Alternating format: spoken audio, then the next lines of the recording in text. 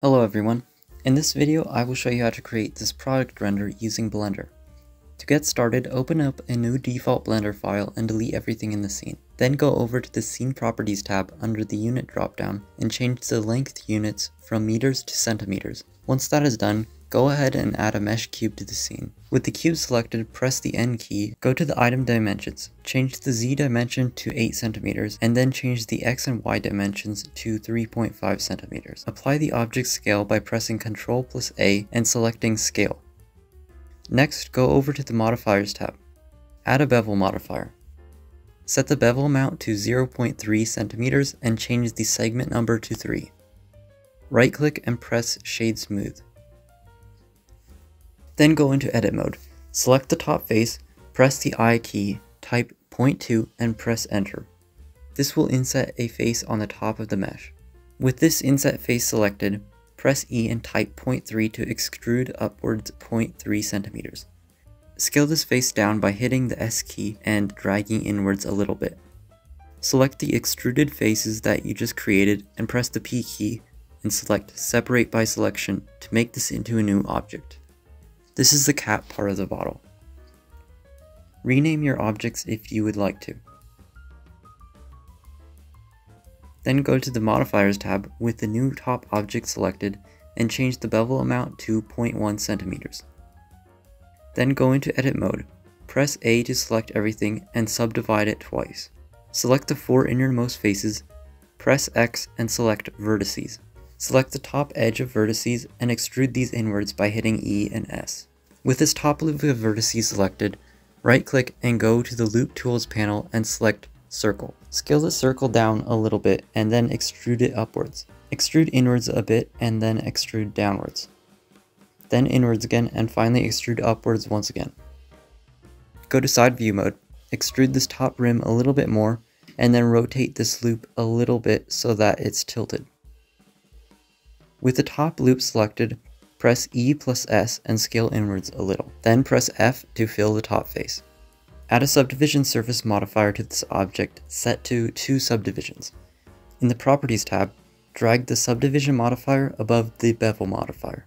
Sharpen areas by selecting a ring of vertices and pressing Shift plus E and typing 1.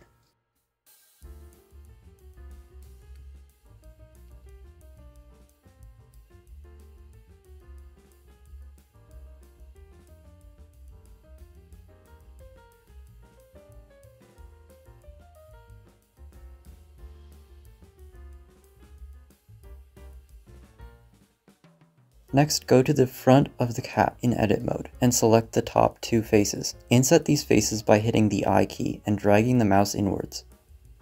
Select the outer vertical edge on the top side. Double tap the G key. Type -0.5 and hit enter. Repeat this on the opposite side. After this, select the 2 inner faces and extrude them. Then press X and select faces.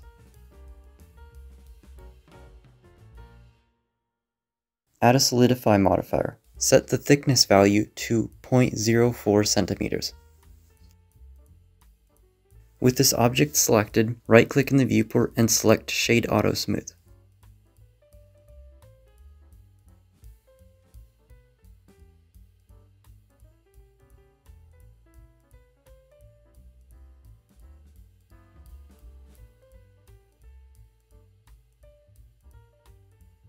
Select the loop of vertices around the base of the protrusion and hit Shift plus E.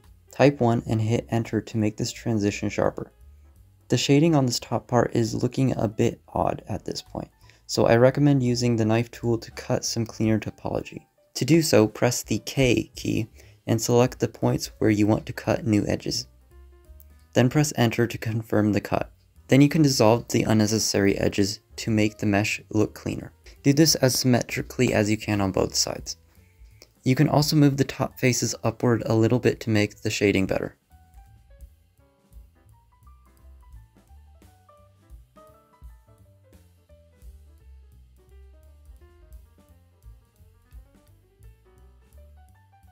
The cap part is completed now. Select the bottom object. Add a solidify modifier and drag it above the bevel modifier. Set the thickness value to 0.2 centimeters. We are done with the modeling for now. Next, we will set up the scene properties. Go to Render Mode and switch to Cycles GPU Compute. Lower the viewport and render samples to something like 100 samples. Enable viewport denoising. Scroll down and click on the drop-down name Film. Then check the box next to Transparent. Go to World Properties and add an environment texture. Click Open and add a nice HDRI.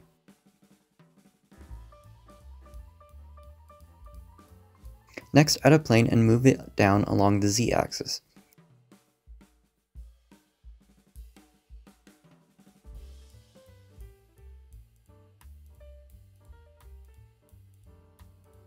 Then add a camera to the scene. With the camera selected, press Alt+G and Alt+R respectively to clear the location and rotation of the camera. Then press RX90 to make the camera face forwards. Move the camera backwards along the Y-axis to frame the product in the camera view. For this specific render, I used a vertical camera ratio of 1080 by 1350 pixels. I also set the camera focal length to 85 millimeters. Rotate the camera along the Z-axis so that it is facing the product at a slight angle, and rotate downwards along the X-axis to make it looking up slightly.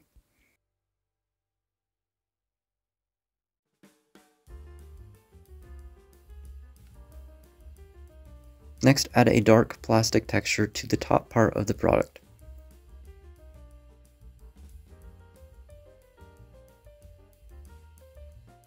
Add a glass texture to the body part.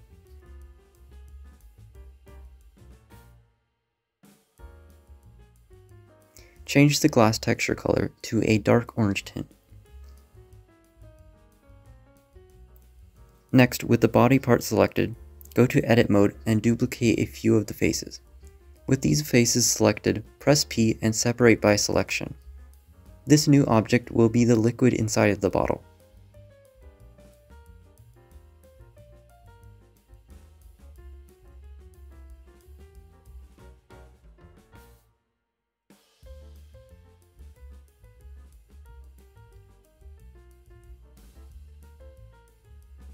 Make the texture of this liquid a bluish tint, so it looks like the bottle is full.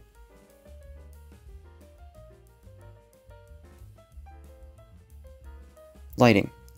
Add an area light.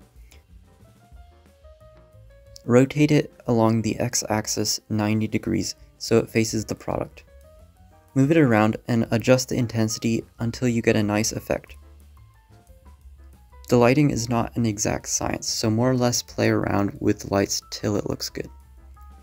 For this product, I added 2 more area lights, one behind the product and another one in front. I also added a large reflection plane to add some even bounce light to the product. You can try following my lighting setup, but I recommend playing around with it until you like how yours looks.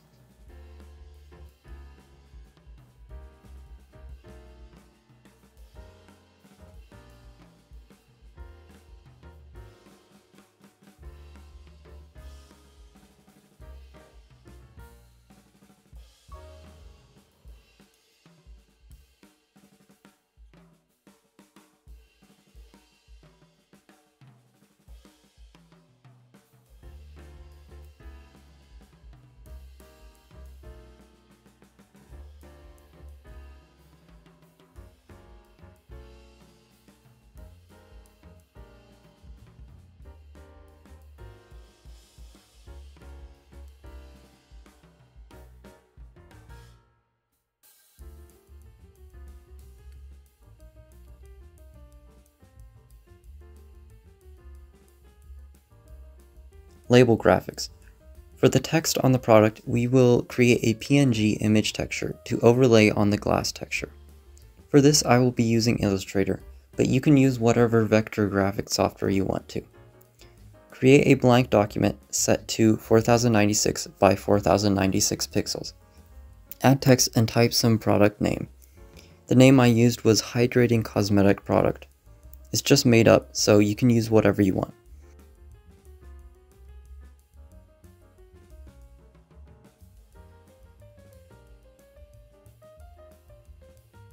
Change the font of this text to something nice.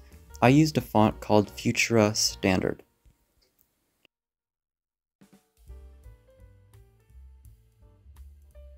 Duplicate this text block and move it downwards. Change this text to the brand name. I didn't know what to put here, so I just typed brand. Make this text block much larger. Change the font to something that fits with the other font. I used a font called Delicate Calligraphy. Once you choose the font, adjust the scale and position it in the center of the page. Adjust scale, spacing, and kerning until you have a nice looking decal for the product.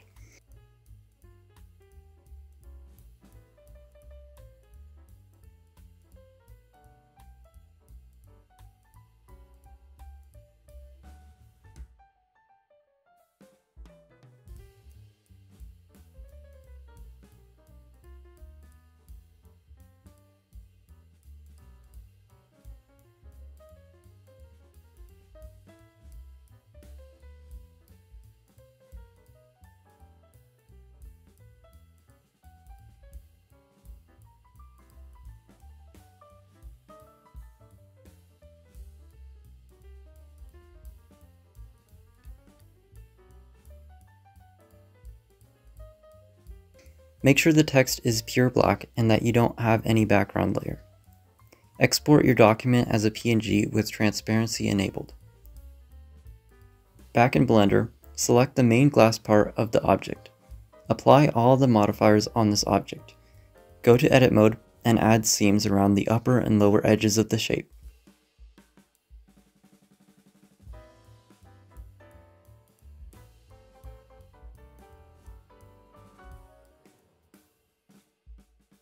Then add another seam down the back of the object. Select all of these faces in Edit Mode, and press the U key to unwrap.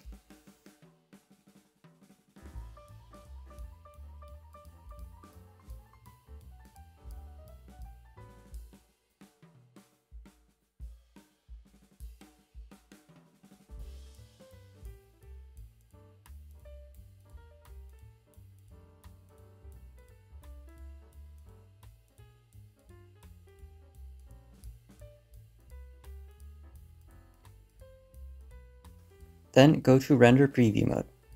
Load the image texture that you created into the glass texture as an image texture node.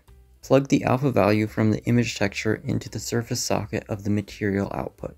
This is just temporary so that we can move and scale the texture map to fit correctly. You will want to open up a UV editing window in order to edit the texture map. In the UV editor window, select all of the faces and move, rotate, and scale the selected faces until the text on the 3D product looks big enough.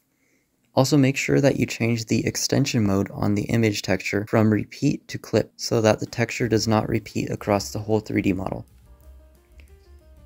Do any more adjustments to the texture map you feel needed. Once the text is positioned how you want it, we can mix it with the glass texture so the product looks like glass again. In the shader editor, add a principled BSDF node, add a mix shader node, and use this node to mix the principled BSDF with the output of the glass texture.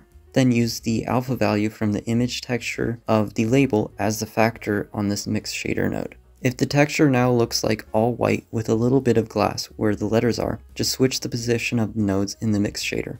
Decrease the roughness value of the principled BSDF. Plug the alpha from the image texture into the normal. Add a bump node in between the image texture and the normal. Use the height socket. This will add a little bit of bump to the edges of the text.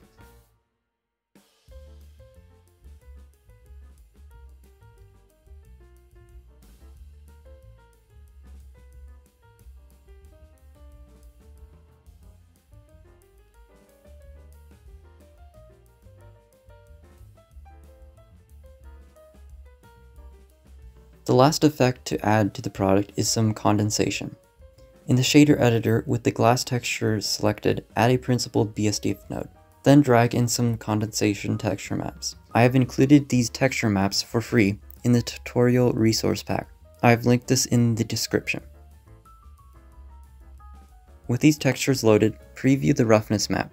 Add a texture coordinate node and a mapping node to the vector input socket on all three texture maps. Then adjust the values on the mapping node until the condensation looks good within the camera view.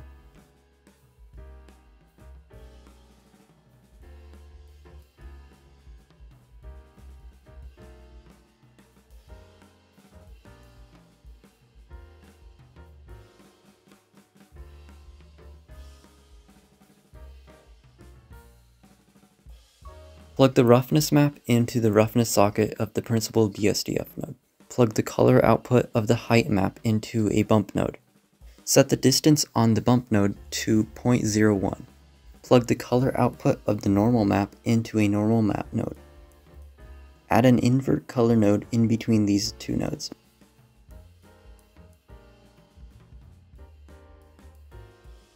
Then plug the output of the normal map node into the normal socket of the bump node.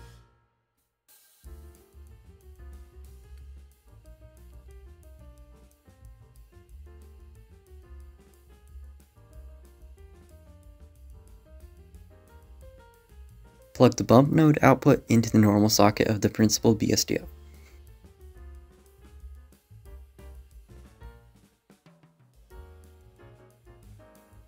Decrease the strength to 0.5.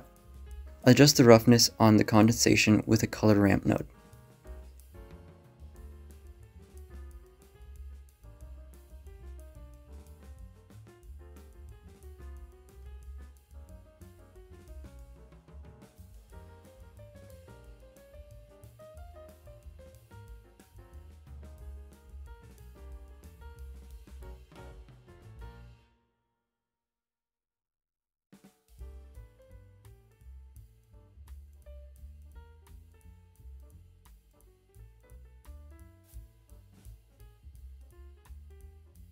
Now to mix the condensation with the existing glass texture, use a mix shader node with the glass texture in the top shader socket and the condensation in the bottom socket.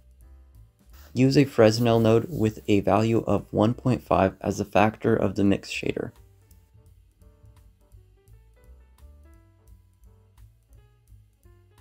Then go back to the principal BSDF node where the condensation maps are plugged into and change the metallic value to 1.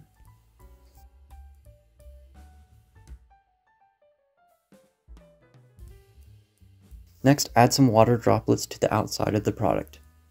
For this product, I used a paid add-on called Droplet Generator, but there are free ones available as well. Add droplets and adjust them to your preference. Once the droplets are added, the product is ready to render. Press F12 to render and then save the image as a PNG with transparency enabled. After saving your image, open it with Photoshop or another image editing software to give it some finishing touches. I first added a gradient texture behind the product. Then I did some brightening and darkening to different parts of the render with the brighten and darken brushes. You can also do some adjustments using the camera raw filter in Photoshop. That is how I created this final image. If you followed this tutorial, let me know down in the comments. Also, if you have suggestions for future tutorials, feel free to leave a comment suggesting something. Thank you for watching.